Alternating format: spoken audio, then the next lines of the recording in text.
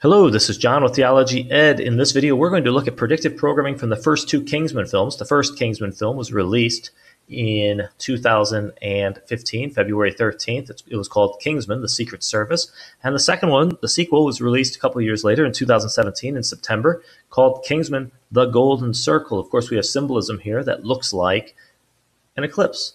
And the K, laying on its side for Kingsman, is actually an astrological symbol for the semi-sextile, which is a planetary aspect in astrology. Now, I'm not into astrology. I don't buy into astrology at all. But the people who are planning things, who are part of the occult, they do buy into this sort of thing, apparently. And we've seen that in a lot of other places. So it's important for us to be able to identify it sometimes, just to point out what they're doing, sort of expose the evil and so on. But here we have, again, the sun with the semi-sextile sign in here, which is something new for us, right? We already have seen a lot of emphasis on eclipses in other places, but I think this is giving us a little bit more information, and we're going to see how that plays into their predictive programming. I don't know that we're going to be able to fit it onto a timeline very precisely, but it may give us some ideas, actually, about the timeline. I'm not positive, but it doesn't hurt to look into it. So we got these two films. And let's go get started. I'm going to go through the trailers as well as the films quickly. So here's the first film. We're going to do the trailer first. In the trailer, we have, of course, Eggsy, the protagonist. Then we have Valentine, the antagonist, so the bad guy. The bad guy, I noticed in the film, is, well, he is a billionaire, it turns out in the film. He's a billionaire, brilliant man, deals with tech and we'll see this in a second, but he also, though, although being a billionaire and in this situation, they've selected a man to dress in, I don't want to call it ghetto attire because I don't know how to describe it in a way that I don't know. I don't know how to describe it, but clearly your typical billionaire is represented all suited up nicely like a Wall Street type guy, right? It's dressed in that style. Instead, he's wearing hats sort of like you would see among rap artists or whatever, okay? And so there's this, I think, a hint here that we're going to be seeing an uprising in this from black militias or black organizations or whatnot, because it says mankind is the virus and I am the cure. That's him speaking up there. And so he's the cure.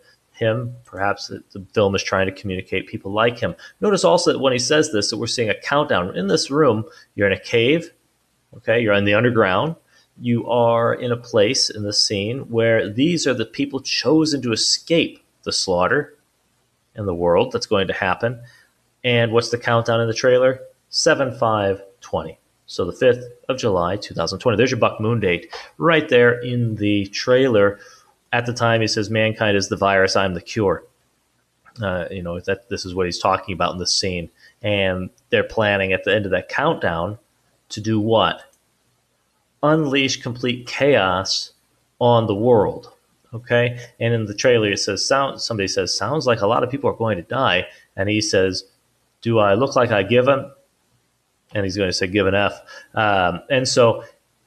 And when they have that, they show the church, a slaughter going on in a church. And we'll talk about that a little more when we actually look a little more closely at the film itself.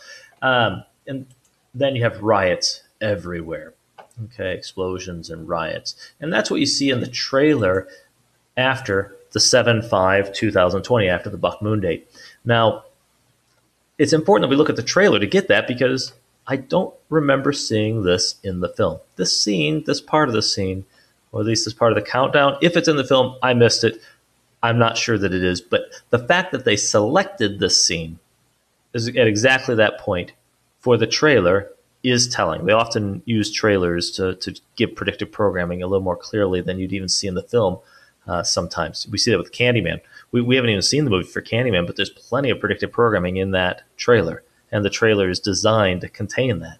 Now, so let's go ahead and continue. So we see there's lots of rioting and uprisings and things like that. That's what comes after the Buck Moon. Now, here we see the film itself. We're going to look at the movie a little more closely. I'm not going to spend a whole lot of time on it. But in the film, he goes around, Valentine does, convincing very powerful people to become basically a part of his conspiracy to kill off a huge part of the population. And he argues like this with them. Here's where he was trying to persuade someone. He says, when you get a virus, you get a fever. That's the body raising its core temperature to kill the virus. Planet Earth works the same way. Global warming is the fever. Mankind is the virus. We're making our planet sick. A cold is our only hope. If we don't reduce our population ourselves, there's only one of two ways this can go. The host kills the virus, meaning the Earth or the planet kills the people, or the virus kills the host, or the overpopulated the world with the people actually destroy the planet. Either way, the result is the same. What's that? The people die. Because if the planet's destroyed, they die. And if the planet's not destroyed, but they get killed by the planet, they die. So in either case, they die. So now he's got a justification for going out to kill lots of them. And so when he convinces people, like this gentleman here, to become a part of the conspiracy and be on the inside and to go be safe in their cave and all of that, their bunkers, he gives them an implant.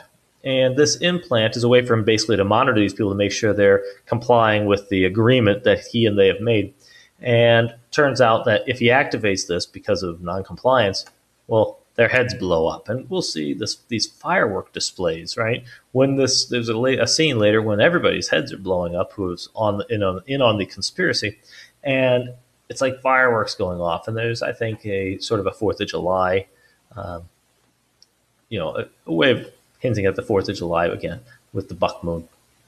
But let's keep going. He then, as a part of this conspiracy, what he's going to do is he's going to cause the people to kill each other through making them go crazy, basically, in rage and violence. And he's creating all these SIM cards. He manufactures them here in this plant, and he goes on TV and announces to the world he's going to offer free calls, free internet for everyone forever. And so all the people come to get their SIM card, and there's huge demand for Valentine SIM cards, long lines day and night as free SIM cards are distributed worldwide. And everybody's going to go to get these SIM cards, which SIM cards are going to be used to send out a signal that basically triggers this violent response. In other words, they're going to be using, well, we'll explain a little more. They're going to be using the signal from the phones to trigger the violence among the people. And he's going to do a test. And his test case, before he goes live with it globally, is in a church. And so he picks this church in Kentucky. It's an extremist church and all of that. And the sign out front is "America is doomed."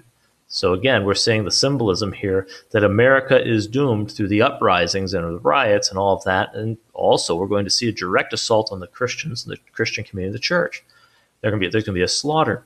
And so because the Kingsman, the spy agency, is on top of this, they started to catch on to what Valentine is up to, and they have some intelligence that says the church is somehow important. They send one of their spies to go to the church, and he sits in the church to watch what's going on, to see if he can catch on to anything. And the preacher is preaching on and on and on, and they represent him as a really bigoted, unloving extremist, and so on. And he sits there after hearing about the racist rants from the pastor and the rants against Catholicism and the Jews and against the blacks. And so you get this sort of abortion, and you get this going on. He's getting annoyed by it, and he's getting ready to get up and leave. And she says, "Hey, where are you going? What's your problem?" Right? And he says, "I'm a Catholic whore currently enjoying Congress out of wedlock with my black Jewish boyfriend who works in a military abortion clinic. So hail Satan and have a lovely afternoon, madam." And he starts to walk out. And as he walks out, Valentine, who is watching through a camera because he's planning on letting this violence begin, triggering the violence in that church very soon, he's watching to see what's going on, to monitor it. Well, he and his assistant. And when he sees he's leaving, he says, "Oh, we got to set this off quickly." And so they turn it on, and the phones, you get the little Valentine logo, and the phones are going to be emitting the signal. And as he's walking out, the lady's following him out. "Where are you going?" This sort of thing. And he turns and he points the gun at her at what time? 11900. At 1 hour, 19 minutes, and 0 seconds in the film. That is when the gun is pulled on the Christian. Now, immediately we're going to see one of the most violent scenes in film. I don't know. It's a very violent scene. It's not the bloodiest or goriest scene. There's a lot of blood and gore, but it is a violent scene, because what's going to happen is a slaughter that goes on for over 3 full minutes, 3 minutes and 20 seconds of just seeing these people kill each other. And he shoots, of course, he shoots her first. And then the whole church erupts in violence. He shoots this guy, and he just goes around, shooting and killing people in lots of different ways until this is your last victim that he drives the stake through the head as he walks off at 1 minute, 22 seconds, or 22 minutes, 1 hour, 22 minutes, and 20 seconds. In other words, that was 3 minutes and 22 seconds. I'm so terrible at this. 3 minutes and 20 seconds of just a slaughter. You see, everybody's dead in lots of different ways, and everybody was killing each other. But he's, of course, the most skilled because he's a spy, and he slaughtered a huge number of people. And he goes out of the church, and he's going to get killed by Valentine, who comes to meet him because he thought he was going to have that guy dead too.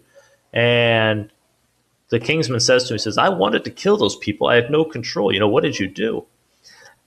And he explains. He says, "It is a neurological wave that triggers the centers of aggression and switches off inhibitors."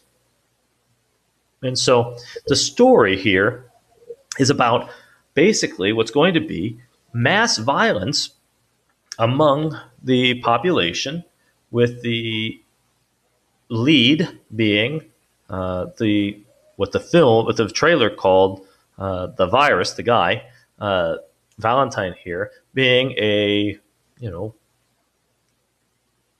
black man who is dressed sort of rapperish. Okay, and he says, "I'm the virus. The people are the. I'm sorry. I'm the virus, and they're going to kill off the people. He's going to be the one responsible for killing off the people, and he's going to do this by way of causing a uprising, by violence, riots, protests that have become very violent, out of control violent, using a neurological wave that triggers the center of aggression and switches off inhibitors." Now, I don't know that that's 5G necessarily, but the idea is this is the sort of thing that they're representing. And I've seen this in other films, in other predictive programming as well, where associated with this change, this time in history, is a change that where the government uses these sort of, radiation, a form of radiation, not nuclear radiation, but other forms of radiation like these waves, whether 5G or whatever, to affect people's mental state. And so that's what's going on in this one. And when he's in the cave talking to the people are, they're all mellow, sitting down there. They're not having a good time. It looks like they're sort of sad or thinking about what's going on. And he explains this a little more. He says, "What the F is wrong with you people? I just want to remind you that today is the day of celebration. We must put aside all thoughts of death." I have a typo there. Irrelevant. "All thoughts of death and focus on birth, the birth of a new age. We mustn't mourn those people, those that give their lives today. We should honor their sacrifice and their role in saving the human race. We must put aside doubts and guilt. You are the chosen people." When folks tell their kids the story of Noah's Ark, is Noah the bad guy? And they say, "No." Is God the bad guy? No. How about the animals marching 2 by 2? No, of course not. Ha ha. Yeah, that's it. Let's turn those frowns upside down. Eat, drink, and party, and I will see you all in the new age. Okay, and so this is what's going on 58 minutes and 20 seconds before that happens. I guess if you look here, this is a countdown. This is just a coincidental that I grabbed it at that exact second. He's talking up there for a little while, And so I wouldn't recommend reading too much into that time. I could have accidentally gotten any other time as well. So then we go, and there's an event that happens where the spy agency activates those implants, and all these people's heads are blowing up everywhere. So you see they're blowing up there, they're blowing up at the table, and it's like a big firework display. And then finally it actually transitions into just showing a firework display, again, giving us our same theme of related to the 4th of July and so on. And of course, when he does trigger it, throughout the whole world, even the stadiums, baseball games, everywhere else, you see this violence going on, and people killing one another, and all around the world. And so that's what the first Kingsman movie is about. It's predictive programming related to the Buck Moon, again, with the trailer pointing out the 7/5/2020 date, then followed by the riots, uprisings, led by the way it's presented by the elites. They're going to be blaming it on powerful black uprising, and then widespread riots and uprising that are both that are race neutral. I mean, it can be anybody, right? The violence going on here related to the neurological wave attack is widespread. Just people go crazy and just have widespread violence. And so that is the plan, to bring in a new age. So they're going to bring in the new age, slaughter basically a huge part of the world, letting these riots be a big part of it. Okay. Then we go to the trailer for the second film. Now this one is called The Golden Circle. This was released within a month of the Great American Eclipse in the U.S. on August 21st, 2017, which figures in various predictive programming, including The Simpsons one, where it starts with August 21st eclipse, then goes to the annular eclipse in 2020, followed by the first full moon after it. Then you had the same sort of sequence in IPEC Goat 2, where you have the calendar in the classroom representing 2017 with the eclipse depicted on the eye of the August month in 2017. And then you have the 2020 calendar depicted there very clearly with the June 21st annular eclipse again.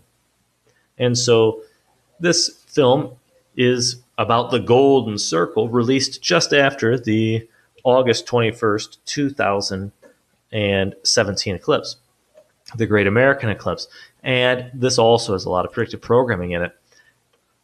The trailer, so we're in the trailer here, you have this incoming missile, this enemy. I mean, I don't know what to read into this, Jimmy 756B.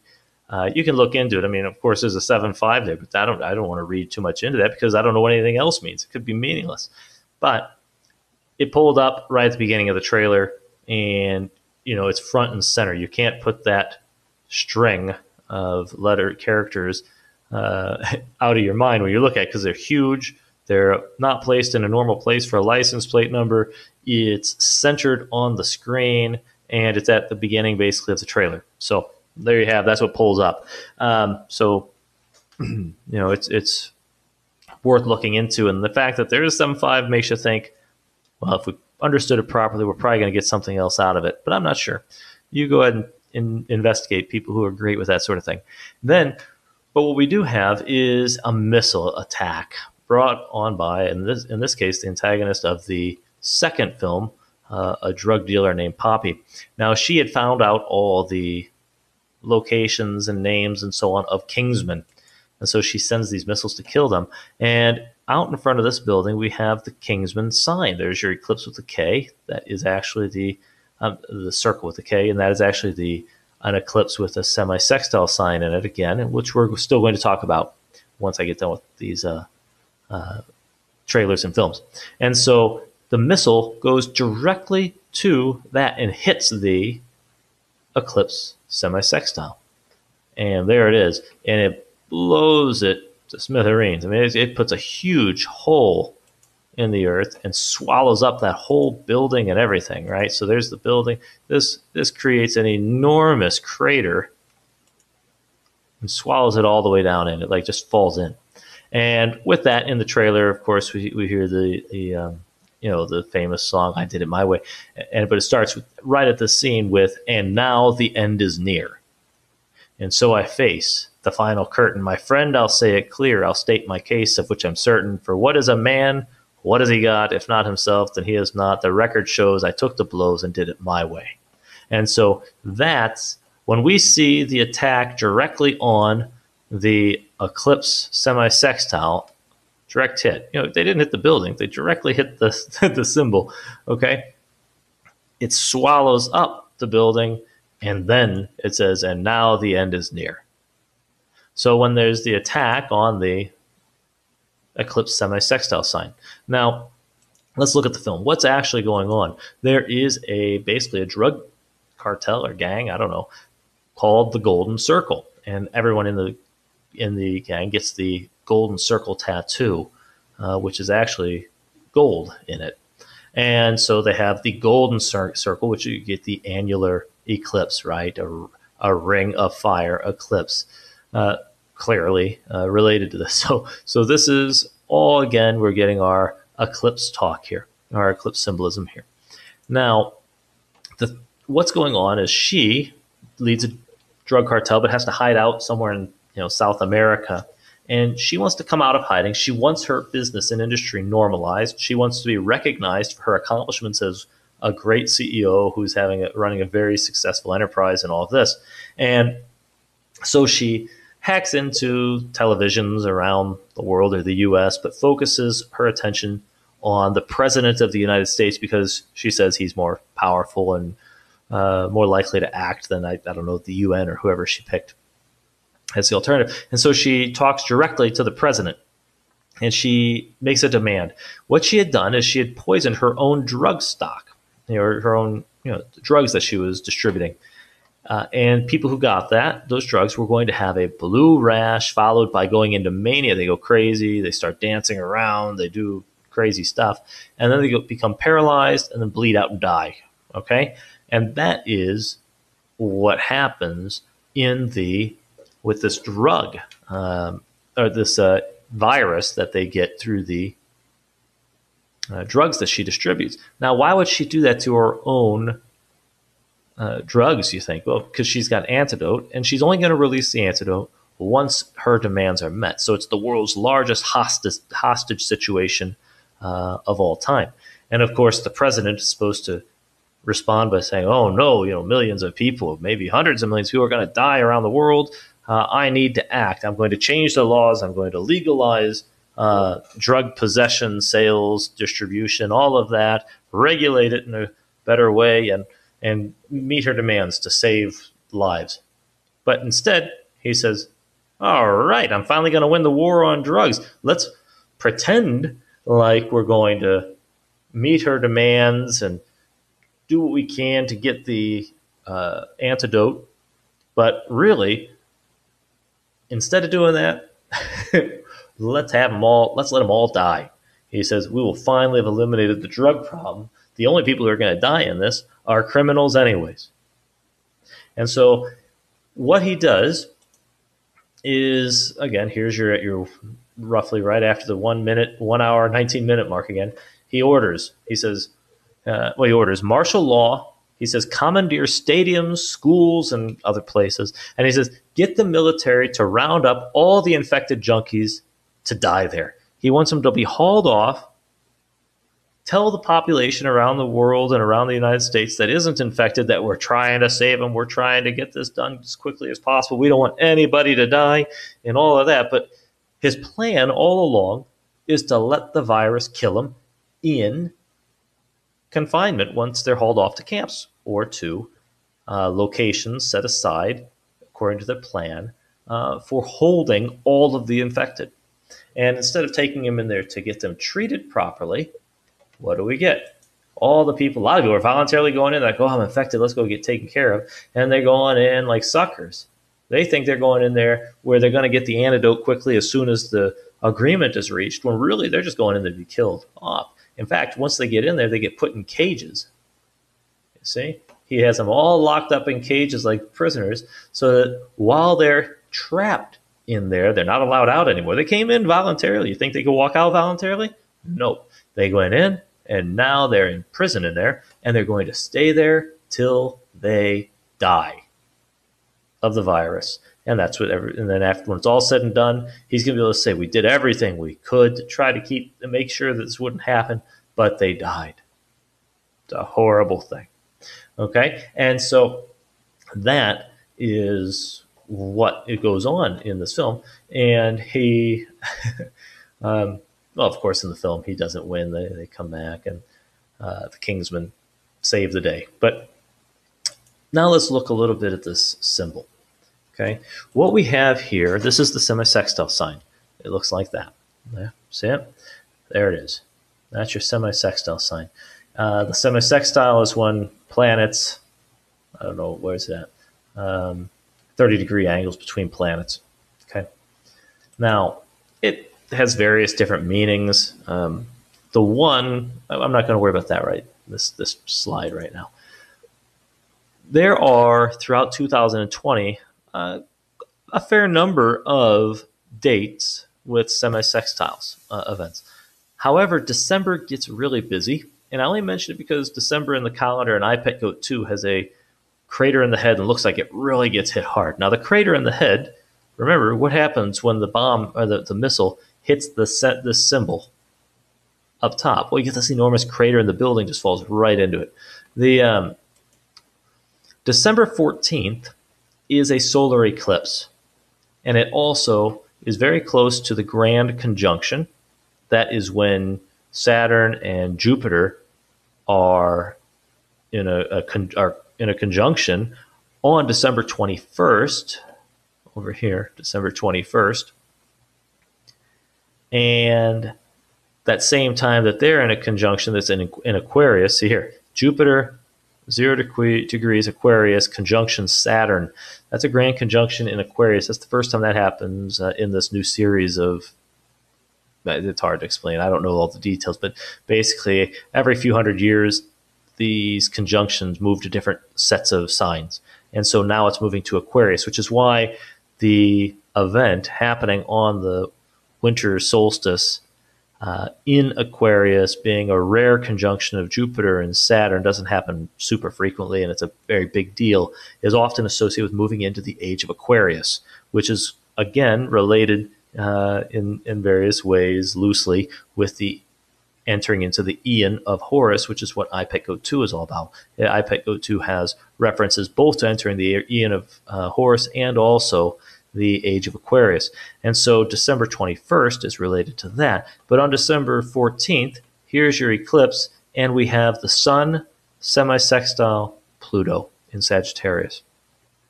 Okay, so this is an eclipse date that's also a semi-sextile date. The annular eclipse in June 21st this year was not no semi-sextile event. There was no semi-sextile, I'll say, aspects that were happening or will happen on eclipses in 2021. Okay, so I went through and I checked these. This is the only one, December 14th, that has that in this 2-year period. I was having a hard time tracking down data for 2022, 2023. There was, on the August 21st, 2017 eclipse, that was also one with a semi-sextile. So that's interesting. But these do not happen all the time. December 21st has how many? 1, 2, 3. So it has Mercury with Saturn, semi-sextile, Sun, Saturn, Sun, Jupiter, on the grand conjunction of Saturn and Jupiter on the solstice date, right? So this, again, we've talked about this date before in another video. Again, I'm not saying that anything's going to happen specifically on that date. I never do that. I don't know the future any more than anybody else. So, but certainly this, I think, highlights that date is still very important. It's also very close to this eclipse date, and this eclipse date should also sort of stand out to us as an interesting date because it is also an eclipse with semi-sextile aspect, Sun, Pluto. Okay, so that symbol could very well be pointing to this eclipse, or at least this month and this series of events. There are also other semi-sextile dates between the annular eclipse on June 21st, 2020, and the end of the year. And I'm starting with right now, so it's August 1st. So here are the ones that come. It's not August 1st. Excuse me, it's August 4th. When I made this, it was August 1st. But so I have, August 2nd, 3rd. You see that there are actually some semi-sextiles right now on August 4th. We have one. Mercury with true node. I don't know. I don't know enough about this astrology and astronomy even to explain that. But we have August 2nd had some of that. We had August 4th, August 6th again. So August has quite a few right here at the beginning of the month. Then after that, it goes all the way to September. September 2nd. That's the only one in September. In September, they have 2 dates, the 22nd and 27th of October. 2 dates, but I don't know. Sorry. In November, it looks like only 1 date. It's semi-sextile. That's November 19th. Why I included November 19th and November 21st, I don't know. But I did. So there's your semi-sextile, November 19th. And then December, we have one on December 5th. And then after that, it goes crazy right on this period from December 14th to December 21st. So December 14th, you get one December 16th, you get one December 20th, and you get 1, 2, 3 on December 21st, which is obviously a huge date for a lot of other reasons already. And so December 21st stands out as a really interesting date. Unlike anything else we see the second half of 2020, even with the semi-sextiles, except December 14th has the eclipse and the semi-sextile, which makes it also an interesting one to look at. Okay, so I just wanted to point that out, that we may have something here that gives us an idea of an attack and the escalation of things that lead to the camps in December. Because the attack is in the second film for the about the second film. So let me go ahead and take a look here, find that slide. Here. So the attack hits that symbol. And it's after this that what happens? It's after this that we start to move into that period where the people start heading off to the camps. Okay? So that's when that happens. And that is in the series of movies, that's a year after the Valentine riots. Okay, so you had Valentine riots, everything goes crazy. Then Valentine loses. A year later, all these people are basically held hostage, get this virus, and then are going into the camps voluntarily to get help, thinking that this is all for their good, where they will then be locked up, no longer permitted to leave, and left there to die, to be killed by the president. Okay? And so that happens after this attack that appears to be on the date here. So I think the idea maybe would be that you have riots, protests, uprisings, these sorts of things the second half of 2020. I'm just speculating here, okay? Maybe. And then the semi-sextile date happens. Maybe that is December 2020, the big crater. Okay, so that'd be the big, the big crater here. And then after that, it goes into the camps. Maybe that's the idea. I'm not sure, but I want to make sure this is out there, because whether or not, I'm not too worried about the date thing, whether or not that gives us a date or information that's clear about when we'll see a next phase of the attacks, I'm not sure. It may not even be 2020, maybe 2021. Maybe we're supposed to do it the whole, or 2022. I haven't even been able to find 2022's aspects where I was able to understand them. Maybe that information's out there, but it's in, I'll say it's coded information, not because it's hidden from people who understand what's going on, but if you aren't expert in astrology stuff, or you don't really understand that and read it, it gets sort of convoluted and difficult to understand. And so I didn't understand it for 2022, 23, and 24. So it'd be interesting to see when we have other solar eclipses associated with the semi-sextiles aspect. And because that may also give us an idea, maybe this is the next phase after a period of the protests and so on. But the point is, even so, what the plan has been and is, the plan is to take advantage of this pandemic virus, perhaps even technology that emits waves that affect the brain, make people go crazy. Even the virus is supposed to make you go crazy as part of the process. That ultimately leads to people voluntarily offering themselves up basically to FEMA or the government to take care of them when the government is fully intending on killing you in those camps. That's the big plan right there in the Kingsman films. So, all right, like, subscribe, share. Blessings. Take care.